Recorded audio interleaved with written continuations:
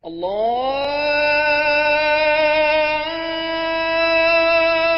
أكبر الله أكبر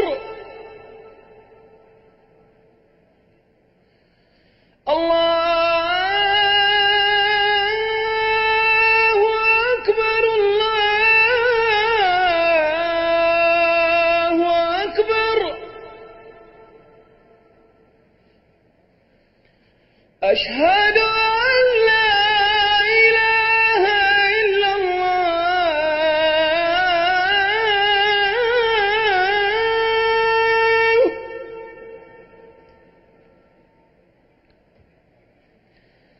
أشهد أن لا إله إلا الله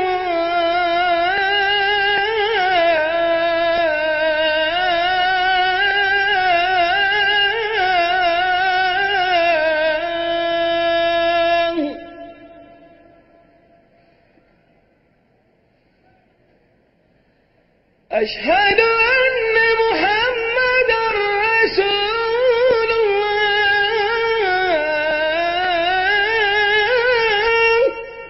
إن الحمد لله نحمده ونستعينه ونستغفره ونعوذ بالله من شرور أنفسنا ومن سيئات أعمالنا من يهده الله فلا مضل له وما يضلل فلا هادي له وأشهد أن لا إله إلا الله وحده لا شريك له وأشهد أن محمدا عبده ورسوله وبعد خير الحديث كتاب الله وخير الحدي هدي محمد صلى الله عليه وسلم وشر الأمور محدثاتها وكل محدثة بدعة وكل بدعة ضلالة وكل ضلالة في النار. We begin by praising Allah, we praise Him, we seek His help and we ask for His forgiveness. We seek refuge with Allah from the evil of ourselves and from the evil consequences of our evil actions. Whomsoever Allah guides, there is none to misguide. And whomsoever Allah leaves to go astray, there is none to guide. And I testify and I bear witness that Allah alone is worthy of worship, and that Muhammad sallallahu alayhi wasallam, he is Abdullah, he is the worshipper of Allah, and he is Rasulullah, he is the messenger of Allah. After that, the best speech is the book of Allah, and the best guidance is the guidance of Muhammad sallallahu alayhi wasallam. And the worst of all the affairs are those matters that have been newly introduced into the religion. And every newly introduced matter in the religion is a bid'ah, an innovation. All of the innovations are misguidance, all the misguidance is going astray, and all the going astray is in the fire. My dear brothers and sisters in Islam, may Allah subhanahu wa ta'ala have mercy upon you. Shirk is the most deadly of all the sins and all the crimes and all the oppression and all the wrongdoing that human beings can commit. There is no action, there is nothing that is worse than shirk. Murder, rape, drinking alcohol, taking drugs, selling drugs, blackmail, slander, all of these are heinous crimes. And none of us fail to know that these are heinous crimes. But the crime that is worse than all of them is shirk. Shirk is the one crime which Allah subhanahu wa ta'ala, He will never forgive. And this is what He has told us in His book, that Allah subhanahu wa ta'ala will not forgive shirk. He will forgive any sin that He wishes, but He will never forgive shirk. He will never forgive shirk.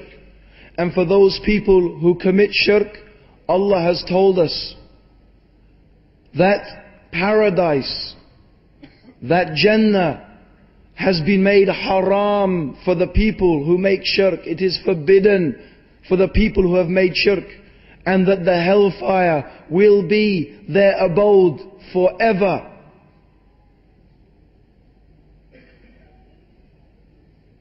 Brothers and sisters, may Allah have mercy upon you. We cannot therefore underestimate the importance of this sin, of this crime.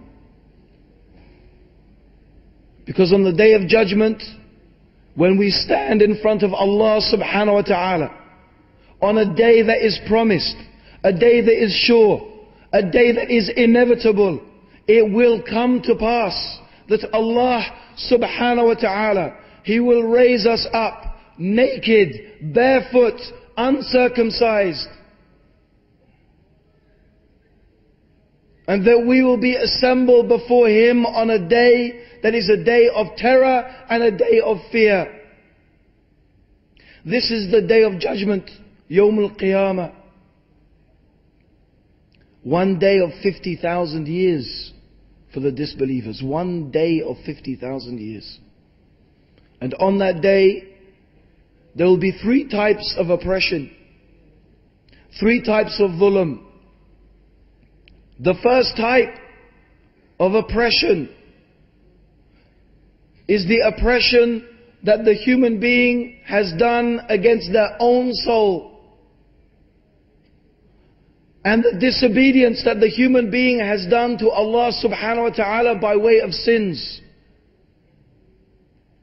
But these are the sins, brothers and sisters, that are most easily removed due to the humiliations and the punishments and the terrors of the Day of Judgment. These are the sins that are removed due to tawbah, repentance. And then there are the other sins. Those sins that we have committed against each other. The dhulm that one human being has committed against the other. And these are not subject to forgiveness, except that the one who is oppressed is recompensed by the one who oppressed him or her. So if 2 people did evil one against the other, then the only way for this to be sorted out is when the deeds are exchanged. So the person who was sinned against or the person who was oppressed will take the good deeds of that person who oppressed him or her. And if that person has no good deeds, then the sins of that oppressed person will be given to the oppressor. And then there is a third type of dhulm that will never be forgiven. A dhulm that its punishment is only eternal hellfire.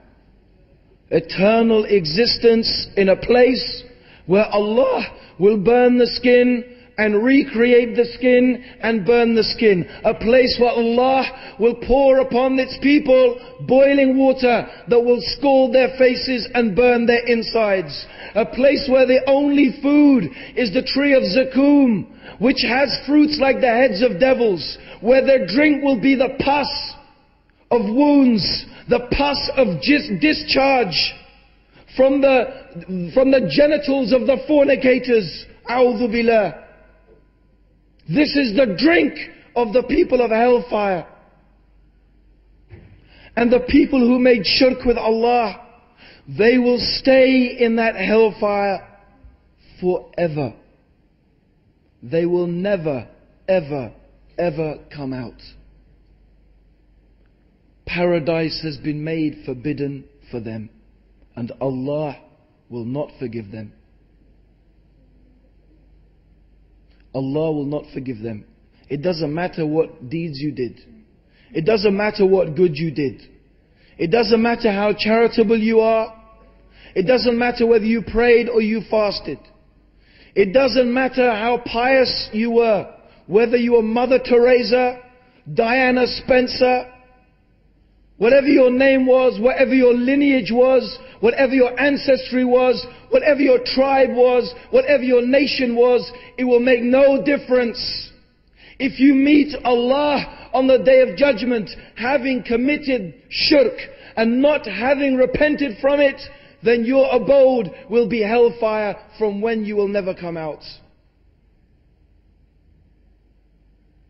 So there is no subject and there is no issue that is more worthy of being studied and being learnt and being discussed than the issue of shirk.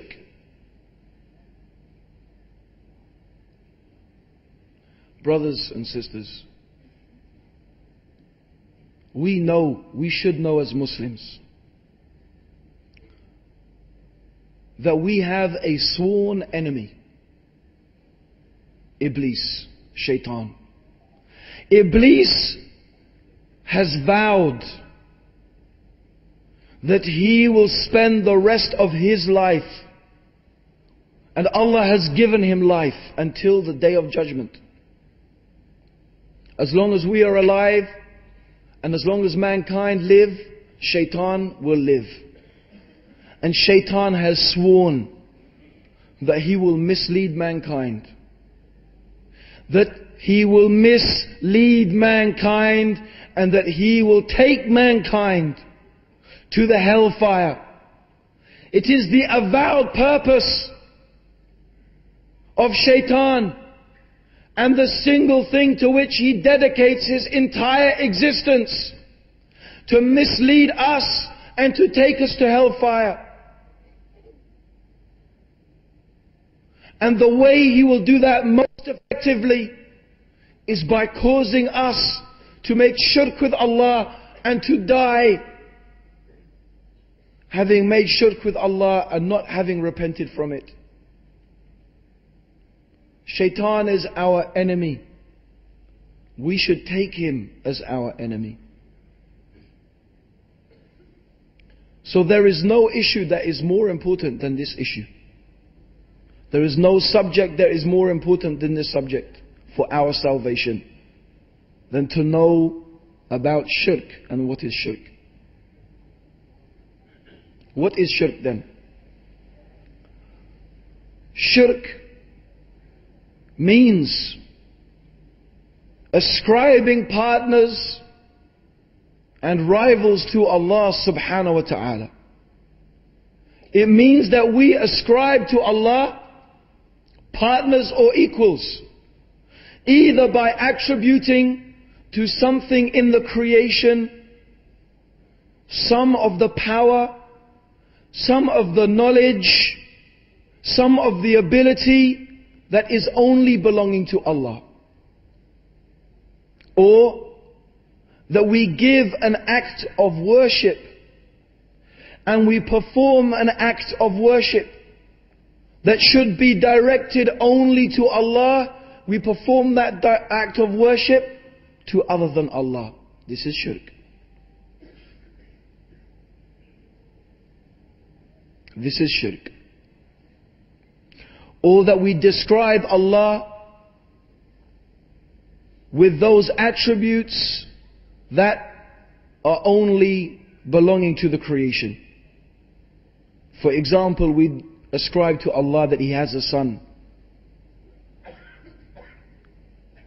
Or we ascribe to Allah subhanahu wa ta'ala some weakness or some quality that is only belonging to the creation.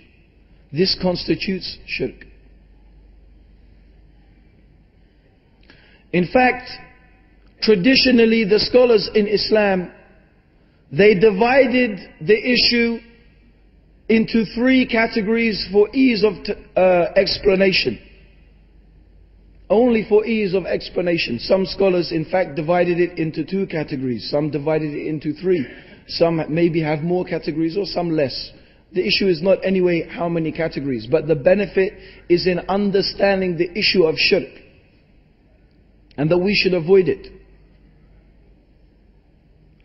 So the first category of shirk that we need to discuss, my brothers and sisters, may Allah have mercy upon you, is what is called shirk al-rububiyyah. Or it is shirk with Allah in His rububiyyah, in His lordship. The proof that Allah subhanahu wa ta'ala is our Rabb is known to all of us, walhamdulillah. And we say every day, at least I think 17 times a day, Alhamdulillahi Rabbil Alameen. This is the proof that Allah is the Rabb. He is the Lord, the cherisher, the provider, the sustainer. And He is the only one who possesses those qualities. It is Allah subhanahu wa ta'ala alone that has power and control over all things. La hawla wa la quwwata illa billah. That Allah has the power and the control over all things. This lordship is exclusive to Allah subhanahu wa ta'ala. So anybody who ascribes the power to create, the power to provide, the power of control, the dominion and the kingship and the lordship to other than Allah subhanahu wa ta'ala, they have made shirk with Allah. They have made that thing equal to Allah. As for example, the Christians who claim that Isa ibn Maryam is Allah. They claim that Isa alayhi salam, he is al-Khaliq, he is the creator. They believe that Isa is the creator, that it is Isa who created everything. This is shirk. Or as some people believe, that there are in this universe saints who they call awliya, around whom they are around a qutub, who they believe is the pole of the universe. And that these awliya and this qutub, that they control the affairs of the universe. And this is shirk. Or as some people believe, that there are infallible imams who have complete power and control over the atoms of the universe, that they can control the universe. This is shirk in Allah's rububiyyah. Or as the Hindus believe that certain avatars and certain gods have control over the things of the universe, then this is shirk. And as some people believe that the stars determine the fate and the condition of human beings, and that they have power and authority, and that they cause things to happen and cause things not to happen. So whoever believes that the stars have that power, they believe that the stars have the power that only belongs to Allah. It is shirk. Whoever believes that some object, some charm, some bracelet, some object has the power and the ability in and of itself to ward off evil or to bring good, then this is shirk in Allah's rububiyyah.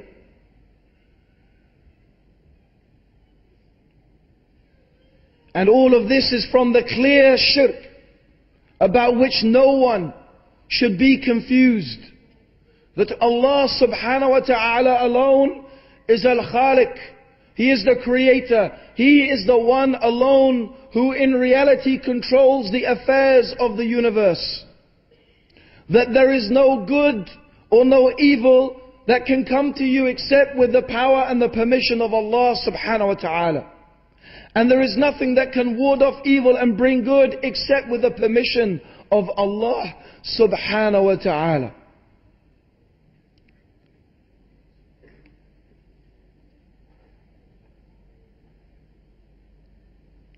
And the second category of Tawheed is that aspect in reality, my brothers and sisters, which the messengers came to clarify, because indeed most of mankind believe in the Tawheed of Allah, the oneness of Allah in His Lordship. Even the pagan Arabs in the time of the Prophet Muhammad sallallahu alaihi wasallam, most of them did not deny that Allah was the Rabb, that He was the Lord and the cherisher and the sustainer. Indeed, the Quran tells us, the Quran tells the Prophet Muhammad sallallahu alaihi wasallam to say, "Qul ma rabbus samawati sab'a wa rabbul arshil azim sayaqulu lillah." say to them, O Muhammad, Ma Rabbus Samawati Sab'a, who is the Lord, the Rabb, the cherisher of the 7 heavens, and who is Rabbul Arshil Azim, who is the Lord of the glorious throne? Sayaqulu lillah, they will say, it is Allah. The mushrik Arabs, in the time of the Prophet Muhammad sallallahu alayhi wasallam, believed in Allah. They believed Allah was the Rabb. They believed Allah sent down the rain. They believed Allah caused the crops to grow. They believed Allah was the Lord of the heavens and the earth. They believed Allah was the Lord of the glorious throne. They believed these things about Allah. Subhanallah, in some aspects, their tawheed was more pure than even some people who call themselves Muslims today. Subhanallah. Because they did not have this idea. They did not believe that their idols controlled the universe. They did not believe that their idols had power and control over the affairs of the universe. In fact, all that they believed about their idols is that they believed that they were intercessors between themselves and Allah. Indeed, this is exactly what the Quran mentions. That they say that these, meaning these idols, which in reality cannot benefit them and cannot harm them, they say, these are our intercessors. This is the means of shifa between us and Allah. This is what the Quran says and teaches us. This is the saying of the mushriks. So they believed the idols were intercessors. They were intermediaries between them and Allah. They did not believe the idols controlled things. They believed that these idols were the means for them to get closer to Allah. They claimed that when we worship them, we only do so to come closer to Allah subhanahu wa ta'ala. So, the misguidance of the idol worshippers was not that they did not believe in Allah's existence. They believed in Allah's existence. And it is not that they did not believe that Allah was the Rabb. They believed Allah was the Rabb. In fact, they used to worship Allah. They used to pray to Allah in their times of distress. They used to make Hajj and they used to make sacrifice to Allah. They even used to say, Labbaik Allahumma labbaik. This was the mushriks. Assalamu alaikum, brothers. I'm very sorry to interrupt the lecture, but there's some 2 cars at the front. There's a WRX white one and a Lexus with a white front bar. Please move them out of the driveway.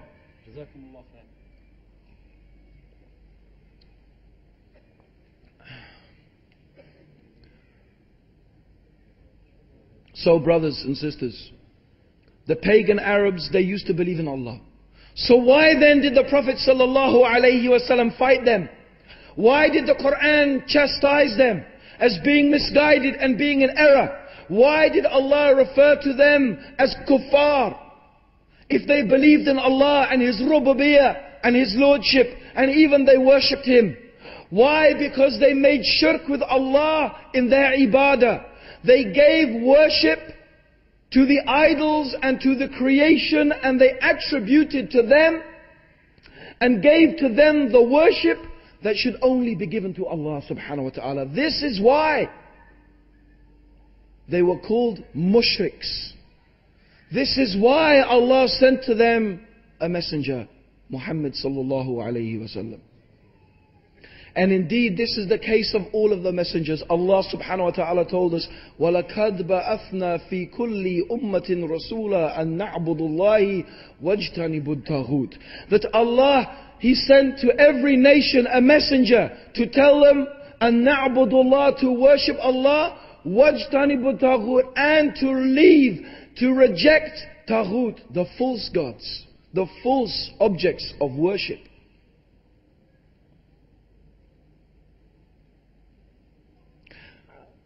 And if we go back and we look and we study, how did shirk begin? This is a very interesting subject. How did shirk begin? Because we know Adam alayhi salam was a Muslim, Hanifan. He worshipped Allah subhanahu wa ta'ala, although he made a mistake, he ate from the tree and Allah forgave him. And even though one of his sons killed another one of his sons, this was a sin. But amongst none of them was shirk. Indeed, when did shirk and how did shirk first appear amongst the human beings?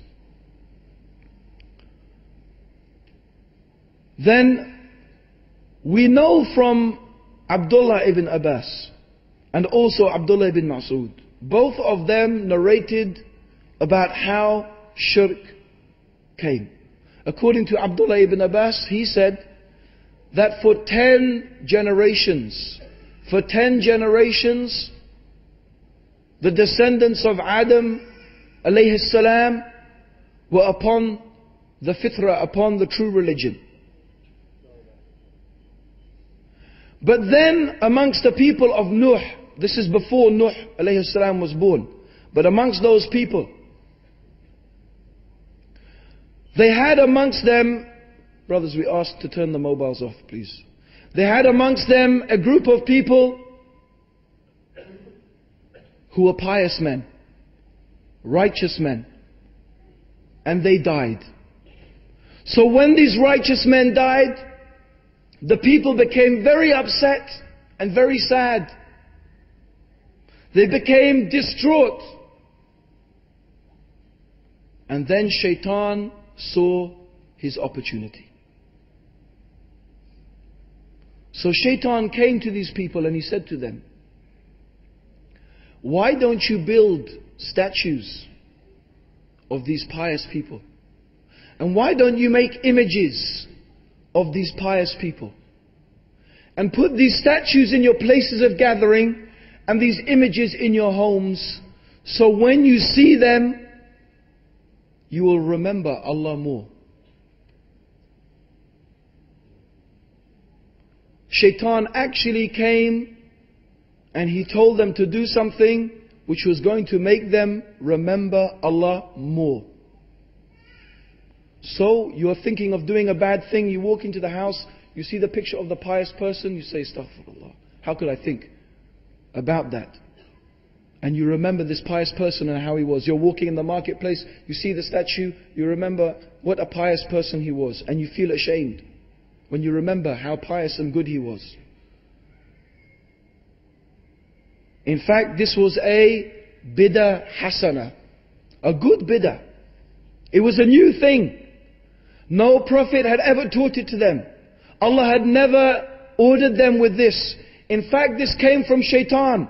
But it had a good purpose. It seemed to be a good thing. We will remember Allah more. We will make more dhikr. We will remember Allah more. What is wrong with that? But you see, Shaitan had a long-term plan. The people built the statues. And for a while, it served a benefit. But what happened is that generations passed. And the people became more ignorant. And they forgot why their ancestors had built these statues and made these pictures. They forgot. And also, as the generations passed, the people started to commit more sins. And then Shaitan came to them again. And Shaitan said to them, your ancestors only built these statues and made these pictures so that in your time of need and distress, you could call upon these pious people and use them as intercessors between you and Allah. This is how shirk began. And when they did that, and they called upon these dead pious people, they committed shirk. This is how Abdullah ibn Abbas described the beginning of shirk. Subhanallah. And to these people, Nuh alayhi salam came. As we know, for 950 years he called his people. to La ilaha illallah, to abandon the worship of their false gods. And that's what they had become, false gods. In fact, a man would take his son by the hand and he will say, "Oh my son, you see that old man?" Pointing to Nuh alayhi salam. "You see that old man? I warn you about him as my father warned me about him." Subhanallah. But the inevitable destruction of Allah subhanahu wa ta'ala came upon them. So shirk began, my brothers and sisters, may Allah have mercy upon you, due to the excessive love and excessive veneration of the pious people. And through their ignorance, and through their innovating and bringing new things into the religion that had not been ordained by Allah subhanahu wa ta'ala. They did something concerning worship to Allah without knowledge. Without knowledge, meaning it was not based upon what Allah had revealed. Indeed, it was something that shaitan had inspired in them.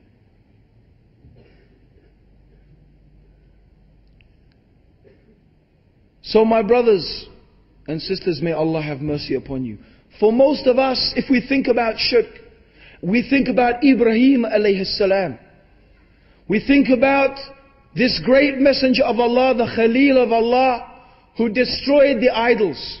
In fact, idols were not the only things that these people worshipped besides Allah. They also believed in the stars, and they worshipped the sun and the moon. And we know how Ibrahim alayhi salam, one day, he went into the temple and he saw the idols and he smashed all of the idols except the big one, and he hung the axe around the neck of the big one. So when the people came from their religious festivity, they were very angry. Who has destroyed our gods? And they remembered that this young man Ibrahim, he was preaching against them and their idols. So the king asked him, "Oh Ibrahim, did you destroy our idols?" And Ibrahim points, he says, "Ask the big one. Ask the chief." So they say, "Oh Ibrahim, you know that our idols, they can't talk to us." And Ibrahim says, "Why do you worship something that can bring you no benefit and can do you no harm? Why do you worship something that cannot even help itself? If it can't help itself, how will it help you?" So they ascribed to these things and they gave the worship by calling upon them, by sacrificing to them, by sacrificing in their name, by dedicating actions of worship, by putting hope in them, by putting their trust in them, by loving them. By doing these things, they gave them the actions of worship that should only be given to Allah subhanahu wa ta'ala. This is how they made shirk. Isn't it amazing, brothers and sisters, that a man walks into a shop. A man walks into a shop. He says, "I'd like that God, please. That one over there. It's the one I like, you know, with the long trunk and the big ears. The elephant God. Give me the elephant God." So the shopkeeper brings down the elephant God. Because the elephant God can't fly down itself. He has to bring it down. And then he hands over the elephant God to the man. And the man, pays money. He pays money for the God. And then he walks home with the God. The God doesn't carry him home. He carries the God home. Okay? And he puts it up on the shelf. It can't put itself up on the shelf. He puts it up on the shelf, covers it in perfume, sticks some candles, some offerings in front of it, and says, "Oh, elephant God, help me and do this for me and do that for me." And if the God fell down from the shelf, he couldn't keep itself from falling from the shelf. We all laugh, brothers.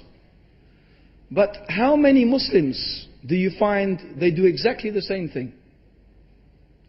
A man dies. A man dies. So they wash him because he cannot wash himself. And they put a shroud on him because he cannot dress himself. They carry him to the grave because he can't carry himself to the grave. And they bury him in the ground. And then they come along and they say, Ya, O person in the grave, ask Allah for me this and ask Allah for me that. What is the difference between the two? Allah subhanahu wa ta'ala, He said, إِنَّكَ لَا تُسْمِعُوا الْمَوْتِ. You can't make the dead to hear. And wallahi, even if the dead, they could hear us, they couldn't help us. Because we know that once we are dead and in the grave, once our life on this earth has finished, we can do no more good deeds. You cannot make dua in the grave. You cannot give charity in the grave, because making dua for your Muslim brother is charity. But there are no more righteous deeds in the grave. Only for the Prophet ﷺ, we know that he is praying and making salah in his grave. He's making salah. But the people who are in their graves, they do not hear our pleas for help. And even if they could hear, they can't help us, because the deeds are finished. The deeds are finished. Yet we find all over the world Muslims calling upon the pious people in the graves, and sometimes not even pious people. We heard of a place in Pakistan where they pray to a donkey. Yes, they make wasila through a donkey. This donkey used to carry water to the people and it died, and the man was going, oh my donkey, oh my donkey. And they buried it, and then the people said, oh donkey, oh donkey. They started calling on the donkey. Really. And it's well known and famous. And that they go to the graves, and even though the Prophet ﷺ forbade the existence of a grave to be higher than an arm span, and he ordered the Muslims, as we know through the authentic hadith narrated by Ali ibn Talib, he said, shall I instruct you with something which the Prophet ﷺ instructed me? Don't see an idol or an image except that you deface it. And don't see a grave higher than a handspan except that you level it. The Prophet ﷺ forbade building masjids round graves or putting graves in masjids. He forbade it. The Prophet ﷺ forbade building edifices and buildings over the graves, because he knew that this would be a door to shirk. It is one of the surest doors to shirk that the people will go. And even though initially, maybe just like the people of Nuh alayhi salam, Shaitan came to the people. Your pious man has died. Build a beautiful building over him, so that when you go, you will remember, you will see that building, you will remember what a good man he is. And they go there, and they visit the grave to remember death, to remember he is a pious man, only to do that in the beginning. But what happened is people forgot. They forgot the purpose. And then they started calling upon him in the grave. Oh, such and such, ask Allah for this, ask Allah for that. Oh, such and such, do this. And then they made sacrifices at that grave. And they lit candles at that grave. And they made writings and they put them in the grave, thinking that somehow, I don't know what they thought, that somehow he was going to read it or what was going to happen. And this you see all over the Muslim world, my brothers and sisters. This is clear shirk, no different than the shirk of the people of Nuh. No different than the shirk of the idol worshippers in the time of the Prophet ﷺ. It is essentially the same thing. And this is something that has been foretold by the Prophet ﷺ. He said, and he cursed the Jews and the Christians. He cursed them. Oh Allah, curse the Jews and Christians. Why? Because they took the graves of their prophets and their pious people as places of worship. And the Prophet ﷺ said that you will follow the ways of those who came before you, step by step, handspan by handspan. If one of them entered the hole of a lizard, one of you will do the same thing. And they said, O Messenger of Allah, who do you mean? Do you mean the Jews and the Christians and the Zoroastrians? And the Prophet ﷺ said, who else? Wallahi, brothers and sisters, I will tell you something that is amazing and true. And it is a proof of the prophethood of Muhammad sallallahu alayhi wasallam. Who would ever go inside the hole of a lizard? Did you hear of anyone going inside the hole of a lizard? What? The Prophet said, sallallahu alayhi wasallam, if one of them went inside the hole of a lizard, one of you will do the same thing. Did you hear ever of someone going inside the hole of a lizard? Be honest, did you ever hear? Wallahi, I've seen it with my eyes. On TV. In Indonesia, there is an island called Komodo. Yes? Do you know on that island there lives a huge lizard? It's called the Komodo dragon. It's a lizard. And these lizards live in holes. They bury holes. They dig holes in the earth and they live in them. They are big enough for a person to go inside. I saw with my eyes on a documentary about the Komodo dragon. In this it told us that 150 years ago, a British scientist went to this island and he went inside, a Christian, he went inside exploring the island, he went inside one of the lizard holes of the Komodo dragon. Unfortunately, the dragon came in and ate him. Alhamdulillah.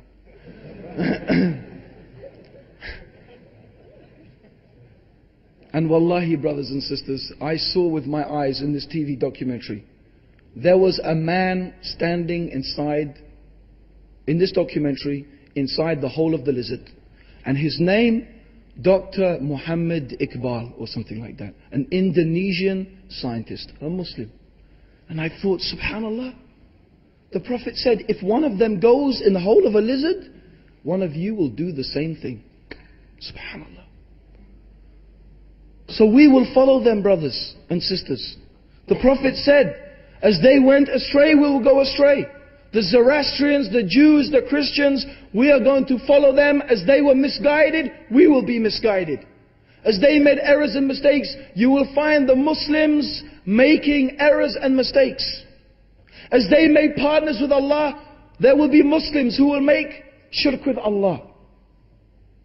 This is something foretold by Rasulullah sallallahu alayhi wasallam.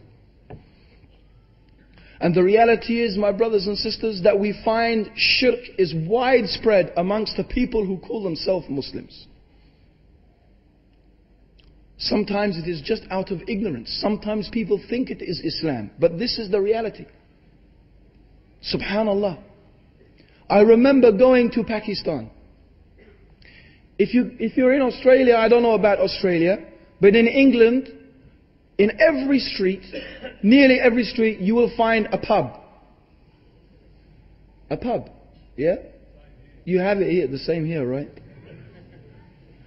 Or you have bars here, right? And pubs. Every street corner. Everywhere.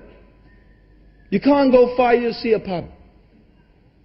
And most of us, we find that pretty disgusting. I don't know, when I walk past a pub, I like to go on the other side because the stench from there really it makes me vomit. It's how I feel. But in Pakistan I saw something worse. On every street corner practically in cities, I saw a sign with a hand, with lines painted on it. You know what that means?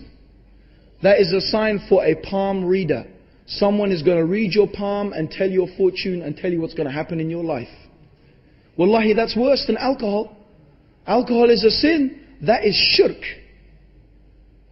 Because that is ascribing to a human being one of the qualities that only belongs to Allah. What is that? Ilmul Ghaib. It is one of the names of Allah, Alimul Ghaibi.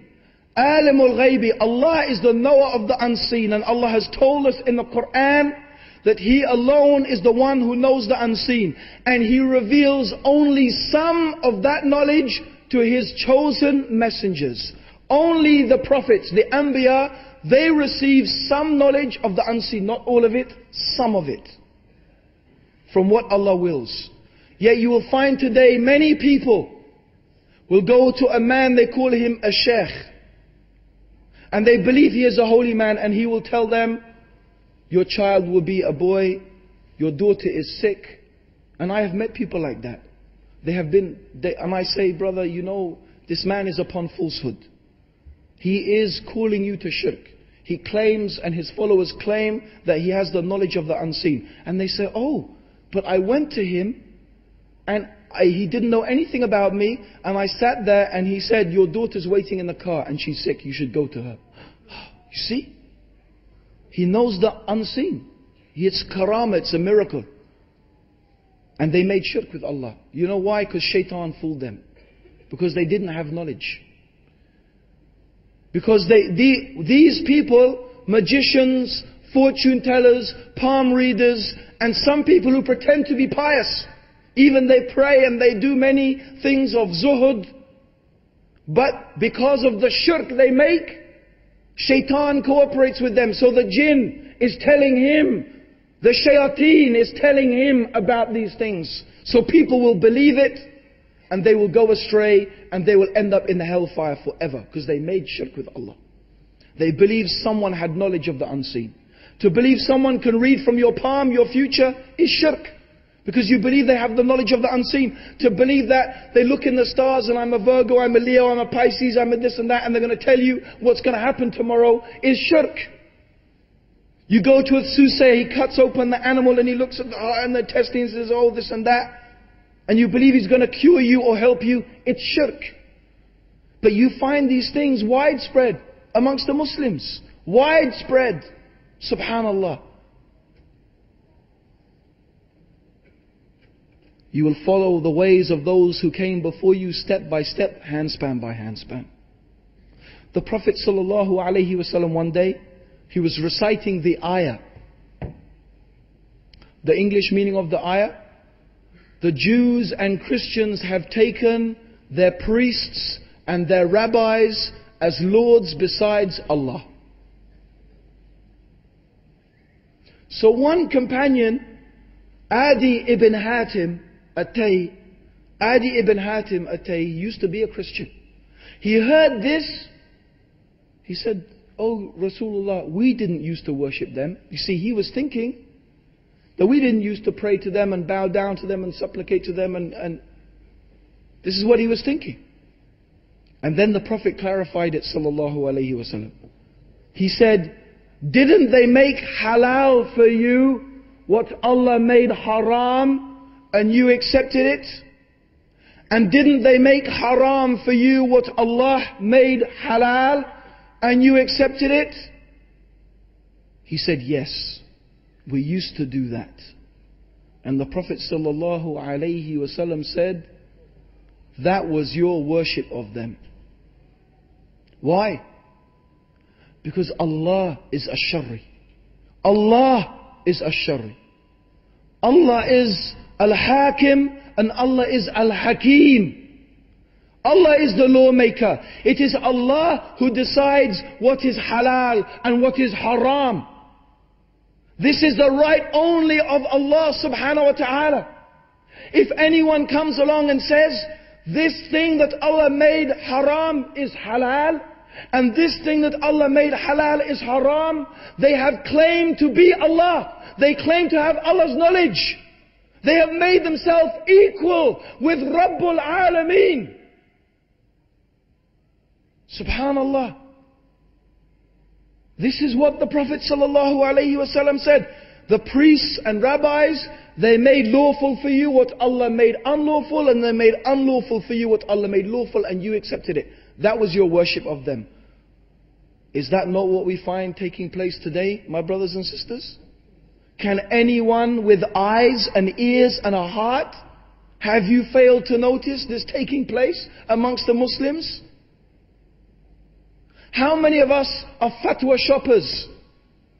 We go to the supermarket, we have 5 different types of Coca-Cola, 10 different types of fizzy drinks, lots of different types of bread. We're shopping.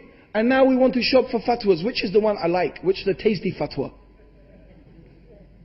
It's not concerned to you really whether Allah, He made it halal or haram. In fact, maybe the mufti out of his mistake, because the scholar who makes a mistake, alhamdulillah, gets a reward. If he gets it right, he gets 2 rewards. Any human being can make a mistake. Even the greatest mufti, the greatest imams, even the 4 imams. Even Abu Bakr and Umar and Uthman, they can make mistakes. They're human beings. Only Rasulullah sallallahu alayhi wasallam, his statement, that is fact. It is from Allah.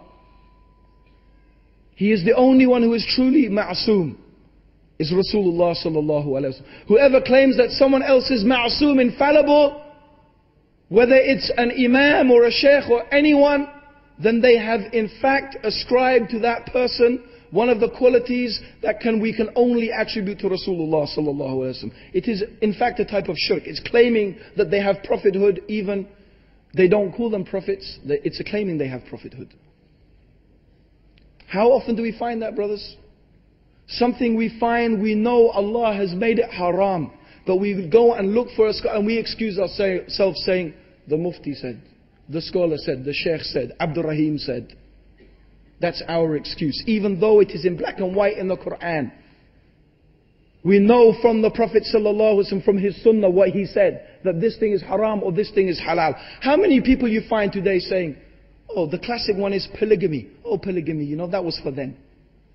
That was 1,400 years ago, a man having more than one wife. Now they lay down lots of conditions. You don't find these conditions in the Sharia. One of them is, you have to ask your wife. MashaAllah. Did we find anywhere the Prophet going, Aisha, do you mind if I get married again, please? Where is this condition? Where is this condition? From the Prophet, from Abu Bakr, from Umar, from Uthman, from Ali, from Abdullah ibn Mas'ud, from Ibn Abbas, from any companion or any of the early scholars, they laid down this condition. You have to get permission. Alhamdulillah, it may be good to discuss it with your wife. It may be good to get her to agree. But to say this is a condition and make it something that you make, it is part of the Sharia. This is making something haram that Allah has made halal. Or at least you are limiting something that Allah did not limit it. How many people you say today, oh no, it's only for exceptions. How many people you say to even the Sharia, oh the Sharia that's for them, the law of the jungle. That's old, harsh punishments, chopping off hands, stoning people to death. You know, we don't need that anymore. We have now Western liberal law. Subhanallah. And how many Muslims today you find calling for democracy? Do people know what is democracy?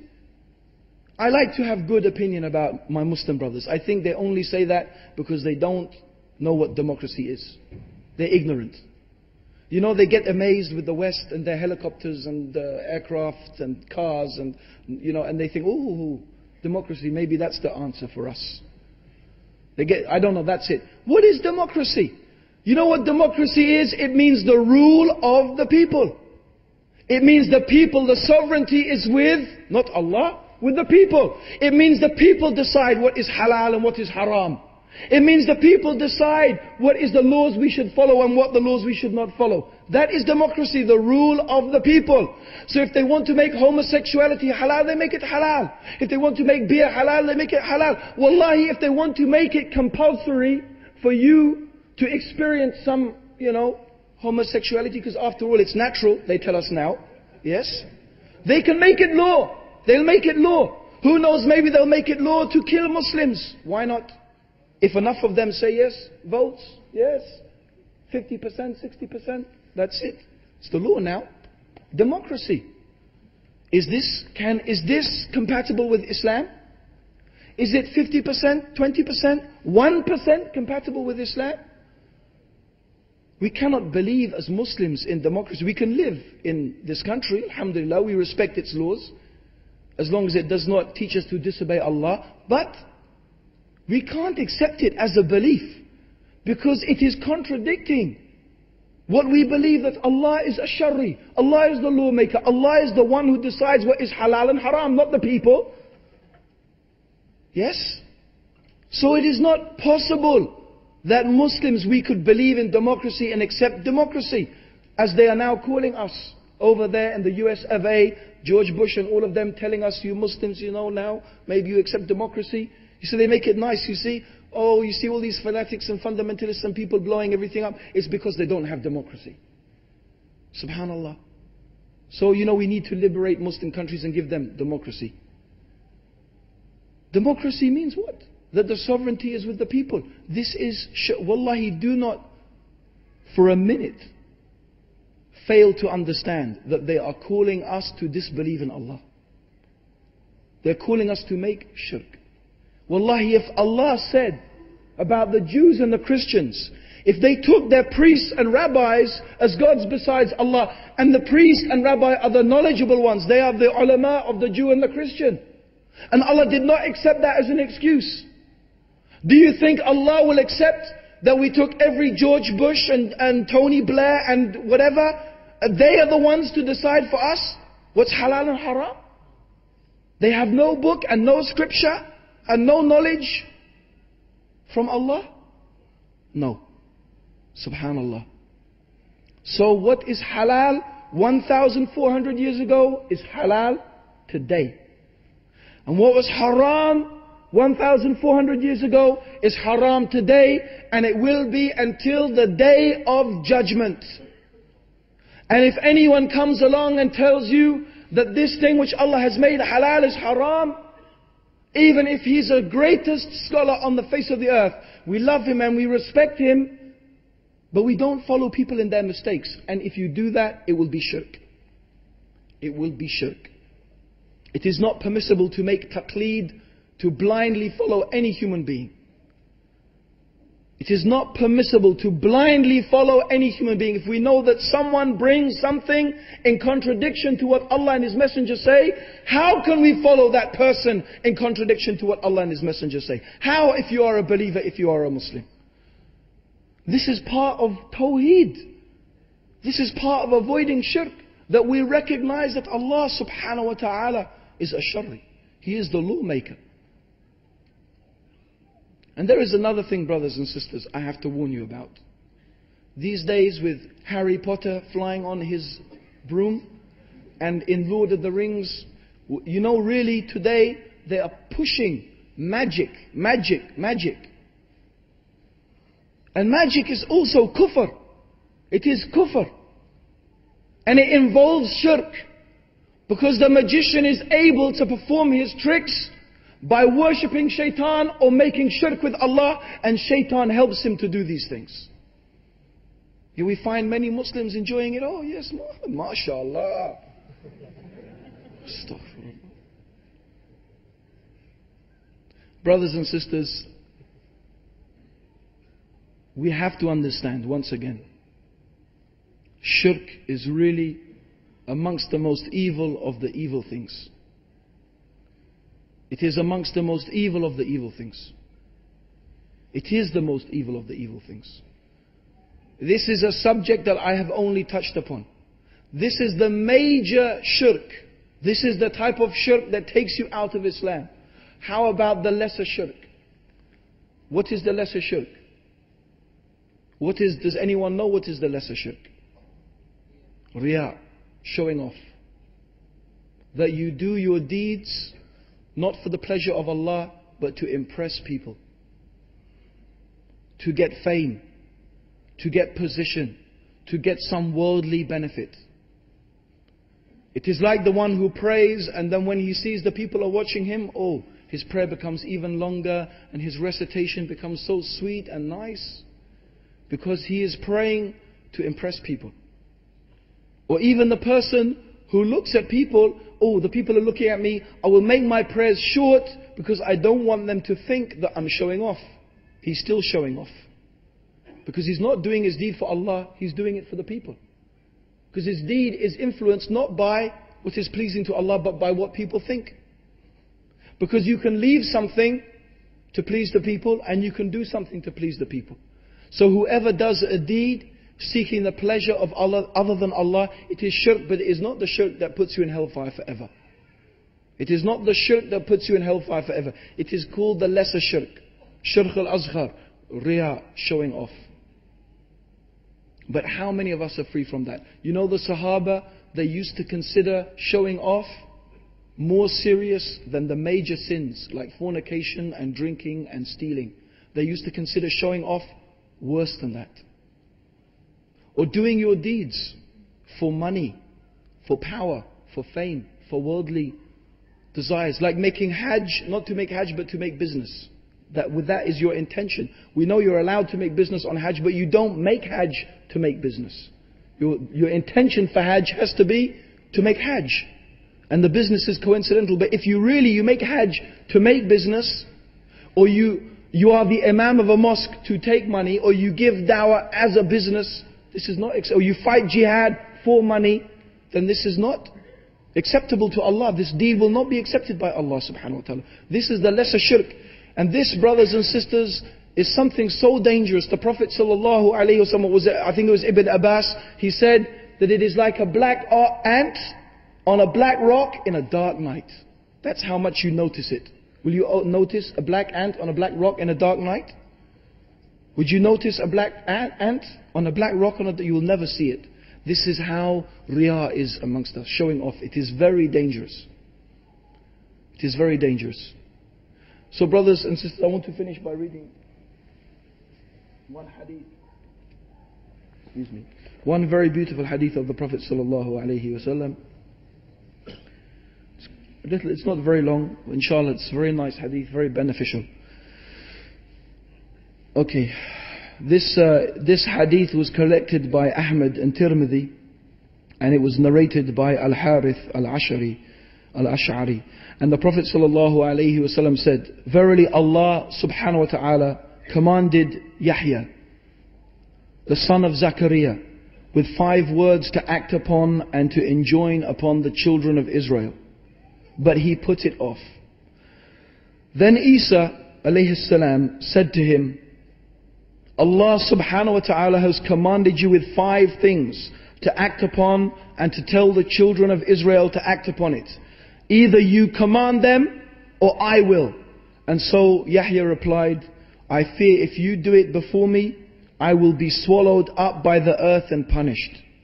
So he gathered the people together in Al-Quds, and they filled up the masjid.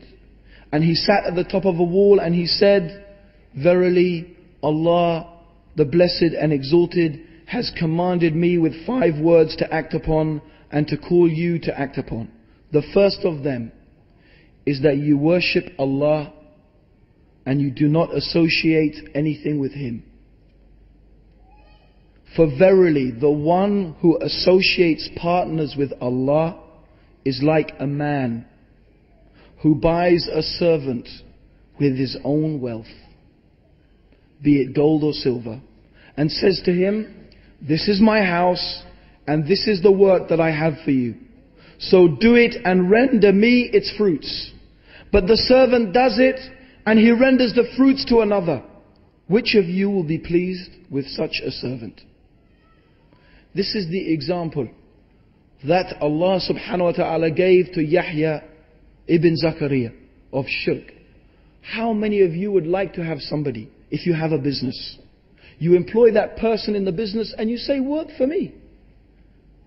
That person takes their wages, that person takes their money, and then they go and work for someone other than you. How long will you employ someone like that? What would you do with someone like that? Would you be pleased with someone like that? Oh brothers and sisters, we are breathing Allah's air. We are eating Allah's food. We are dressed in the clothes that Allah has provided for us. We are living the life that Allah has given us. Yet sometimes we find we are not working for Allah, we are working for other than Allah subhanahu wa ta'ala. And at the end of this hadith, because I won't read the rest of it, I will just read the end.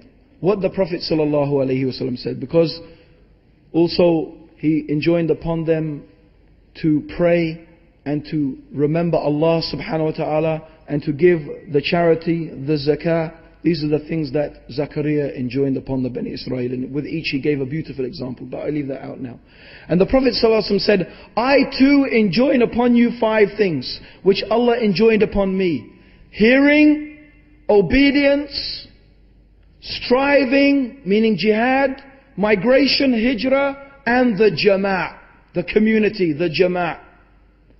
Verily if someone separates himself from the jama'ah, from the community, even by a handspan, he removes the bridle of Islam from his neck unless he returns. And one who preaches with the call of Jahiliyyah will be amongst the inhabitants of hell. And then a man asked, O Messenger of Allah, even if he prays and fasts?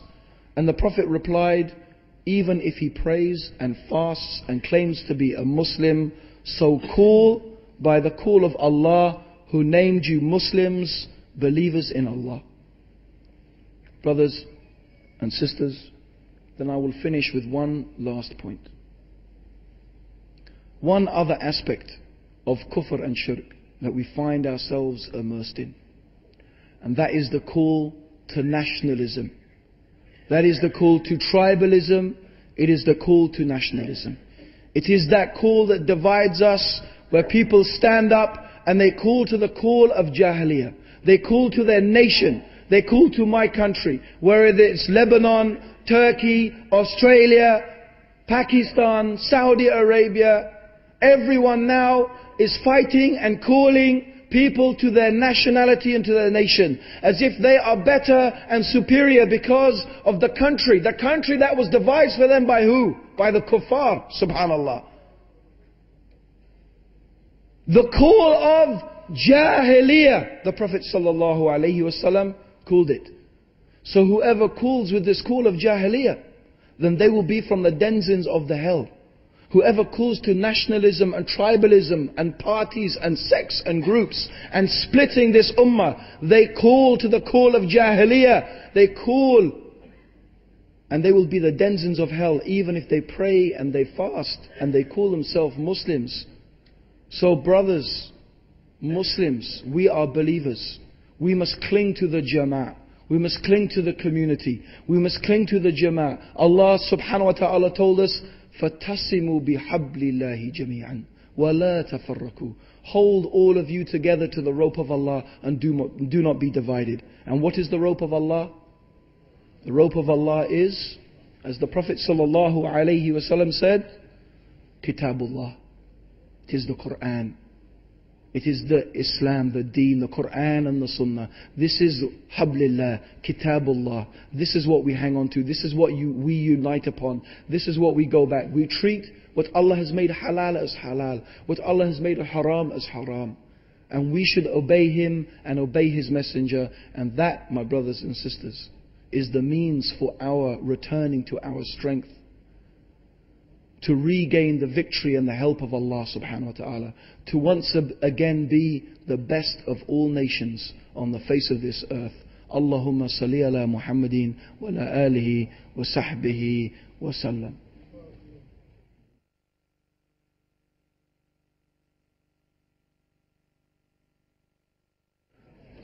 First question, is asking for God's forgiveness through the Prophet Muhammad sallallahu alayhi wasallam shirk, or is it just haram?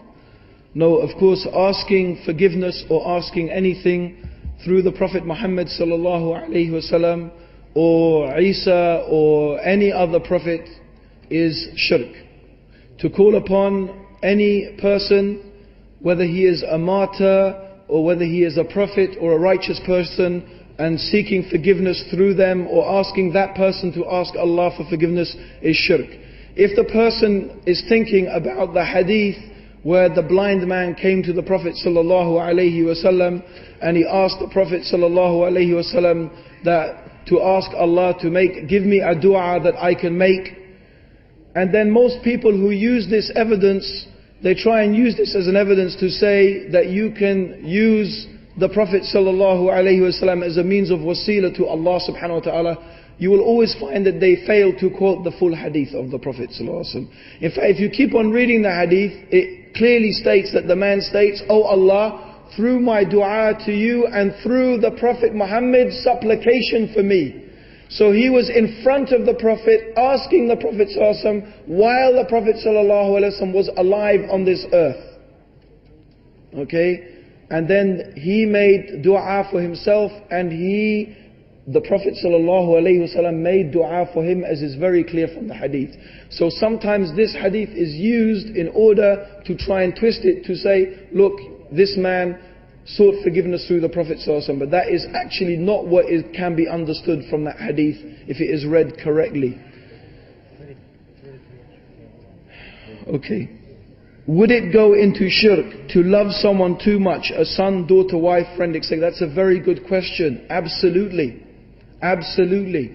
In fact, Allah subhanahu wa ta'ala, He mentions in the Quran that there are some people who love others as they should love Allah. But you find those who are the believers, they are overflowing with their love for Allah subhanahu wa ta'ala.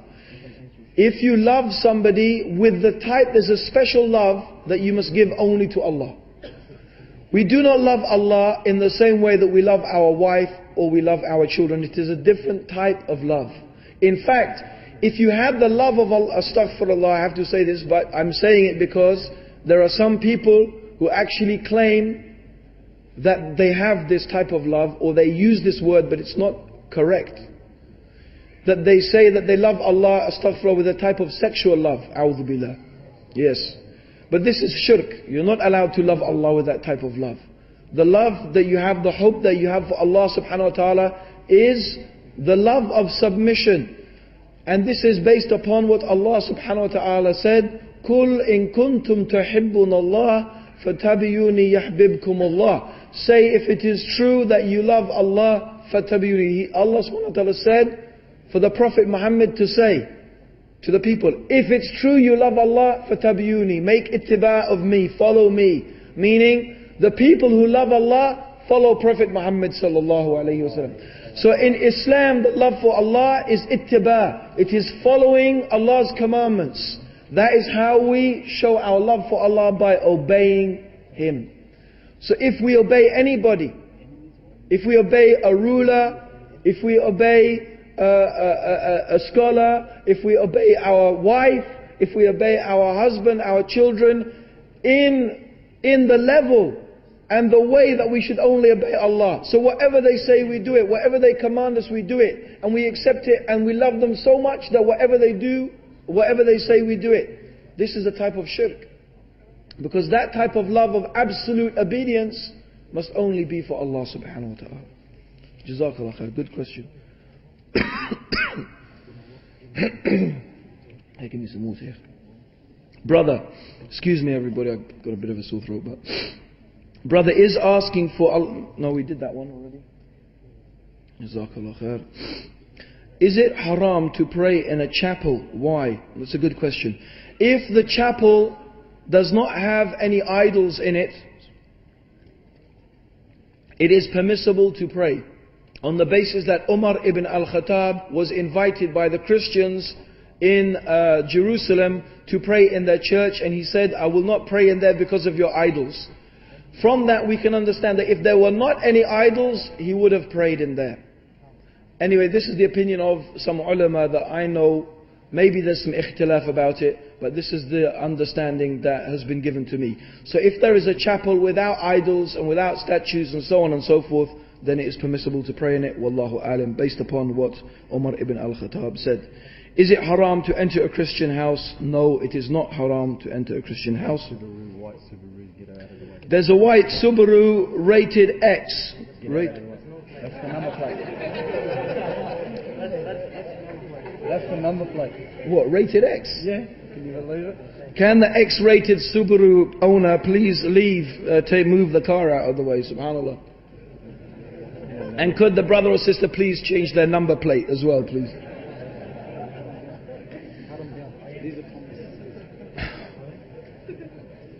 What other question you don't want to insist? Is it haram to call any kafir your eminence? Okay, it's not correct to honor even the Prophet sallallahu alaihi wasallam. Of course we're allowed to honor the Prophet sallallahu alaihi wasallam. Please don't get me wrong here. But even the Prophet sallallahu alaihi wasallam he didn't like to allow the Muslims to honor him too much. He said, I am Abdullah and I am Rasulullah. Even when he used to walk in, he did not allow his companions to stand up for him. Even when he was praying and he was ill and he had to sit down, he ordered the companions also to sit down, because he said, you nearly did what the Christians do, and when their rulers are sitting, their leaders are sitting, they all stand in respect. So he didn't even like, even though they were not standing, just they were standing in there, he didn't even like them to do that. So in fact, to show that type of excessive respect by standing up for someone when they come in, let alone to call them your eminence, your honor, because to honor a kafir is not correct. It's not correct. There may be some, one maybe think there may be some benefit in it, but it's better to call them Jane or Tony, or if I met Tony, I'd say, hi Tony, how are you? Why I call him Mr. Blair or Your Eminence or maybe Prime Minister. So inshallah, it's better not to use that. It's better not to do that, inshallah. Alhamdulillah. It's really not right. Okay. So, okay, question 1. Is it a shirk to change image? What that Allah has given? Okay. Is it haram to change your image that Allah has given you? Meaning like makeup, or colouring hair, or plastic surgery. Okay, we've got 3 different things here. Makeup for women is allowed, for men it's not allowed. I say that these days, you know, these days, I still haven't seen a brother coming to the mosque with lipstick, but no, makeup for women is allowed. It is allowed. It is allowed for women. In fact, there's a hadith about that. The perfume for men is that which has a smell, and the perfume for women is that which has a color. This is what the Prophet ﷺ said. Okay, so, how about colouring the hair? There is no prohibition in dyeing the hair, either for the men or the women. In fact, there is some hadith about the man dyeing the hair with henna, or another thing that made the hair blonde. There's some hadith about that. And even the people who have the grey beards, they can dye, in fact, the sunnah to dye the beard with henna. So there's no harm in that. But plastic surgery is not allowed. Unless you have some, like accident and your face is like, you go through the car windscreen or something like that. But otherwise, it's not allowed, as far as I know, to have plastic surgery to change the way that Allah subhanahu wa ta'ala made you in that way. That is not allowed. Or, by the way, for women to pluck your eyebrows. The Prophet ﷺ has cursed the women who pluck their eyebrows. They are cursed. This is another habit, unfortunately, we find practiced amongst Muslim women. Plucking the eyebrows, wearing wigs, extending their hair with extensions. That is all haram, and Allah has cursed the women who do that. All of that is prohibited. Extending your hair with hair extensions, plucking your eyebrows, these things are not allowed. This is not allowed. This is haram. Jazakallah khair. Okay, Jazakallah khair. In some foreign cultures, bowing is a form of greeting and respect. Is bowing considered shirk? That's a good question. Is it shirk? Certainly, bowing is the action. As you know, we do it in prayer. It is something that only should be done for Allah subhanahu wa ta'ala, like sujood. So, this is something that is definitely haram. Whether it is shirk or not, I am not exactly sure, but it definitely could be shirk. It could be something that is shirk. Allahu alim. You should not, anyway, it's not a habit the Muslims should have, bowing to each other and stuff like that is not correct. Bowing is something that we do only before Allah subhanahu wa ta'ala. Okay, last few questions, brothers and sisters, because you can tell I'm running out of steam here. Neglecting or debating acts of worship, prayers, whilst engaging in worldly affairs, work, study, etc. Could this be considered a form of shirk? It is not shirk, but it could take you out of Islam. Because the Prophet ﷺ said, the difference between kufr and shirk and iman is the prayer, so whoever abandons it is a kafir. This saying of the Prophet has been understood by some scholars, some of the Imams like Ahmad ibn Hanbal. He understood this to mean that the person who stops praying leaves Islam. They become a kafir and they are a murtad until they begin to pray again. So, according to the Hanbali madhab and the way they understand this hadith and many other evidences they have as well, abandoning salah, the obligatory salah, is an act of kufr. It's an act of disbelief in Allah subhanahu wa ta'ala. And you have become an apostate if you abandon the prayers, according to Ahmad ibn Hanbal. And other scholars have different opinions that it's a lesser kufr. But anyway, those are the two opinions in that regard. So it could be, yes, it could take you out of Islam. Does Allah forgive minor shirk? Allah forgives minor shirk and major shirk, and Allah forgives everything. If you make tawbah, Allah forgives all shirk. If you say, Jesus is Allah. If you, whatever shirk it is, if you make tawbah and you repent to Allah, you say La ilaha illallah Muhammad Rasulullah, you all, alhamdulillah, that shirk is forgiven if you make true tawbah. Yes, and shirk al-asghar, showing off, is forgiven if you make tawbah. Otherwise, it is for Allah to forgive you or not on the Day of Judgment. It is for Allah to forgive you or not on the Day of Judgment. Should we make this the last question? No.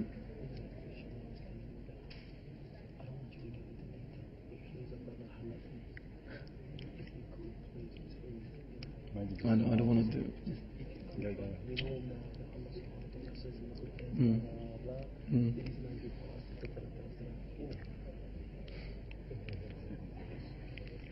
Please, yeah.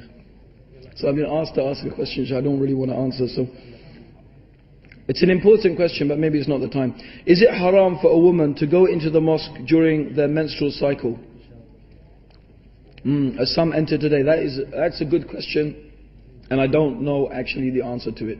I don't know that. I know that definitely some scholars say it is not allowed for a woman to go into the mosque in her menstrual cycle. I have no doubt that that is the opinion of some of the ulama. I've been to mosques where they've actually announced that during this conference women cannot come if they are on their menstrual cycle. So I know it's the opinion of some ulama. What is the dalil? Is there ikhtilaf on it?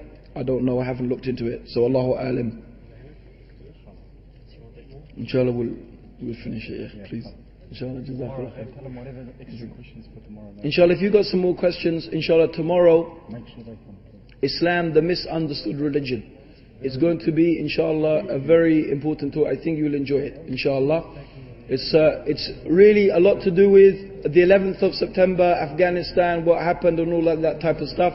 So I think, please bring even your non-Muslim friends along to find out, inshallah, about Islam, inshallah. Assalamu alaikum wa rahmatullahi wa barakatuh.